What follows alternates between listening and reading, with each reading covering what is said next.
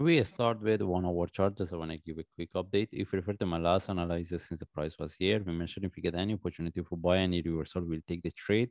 This is what we get. The way is reversing is very corrective. Anyway, we start with higher time frame. We want to see what we have been looking for. If we move to daily chart, based on daily chart, we are looking at this correction. That's mean if we get any opportunity for buy any reversal from here, any trade for buy, we'll take it. And we're looking to see the breakout of the 3.0 as the first target, following by 3.6 as the second target. All right. That's mean if we want to look for buy, we have to look for the reversal. Mostly we can get any trade set up for buy based on lower time frame. And if we move to forward chart, right now I'm looking at this. Any opportunity for buy from here, we will take it. But as you can see, based on forward chart, even we don't have any trade set up, the best things is if we could get the trade based on low 1 hour chart. And how to look for the trade, all right?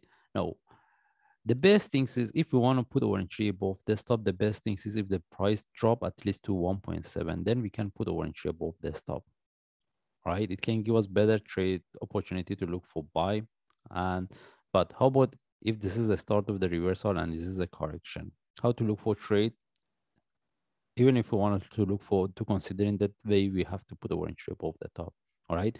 Anyway, we're looking for the reversal either as a sharp move flag, we take the trade, or you put our entry above here. If the price continue and drop, we just let it go. If the price retest the previous low, any reversal from there, we will take the trade, and even we can put our entry above the top.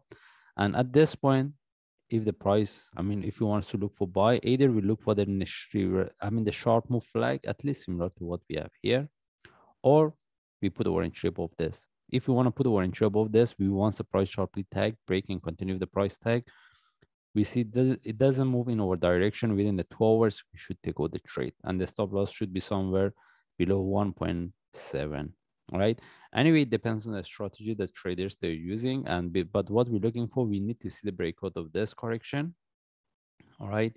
By the way, if you get any opportunity for buy, then I will give a target based on lower time frame, but based on daily chart, we need to see the breakout of 3.0.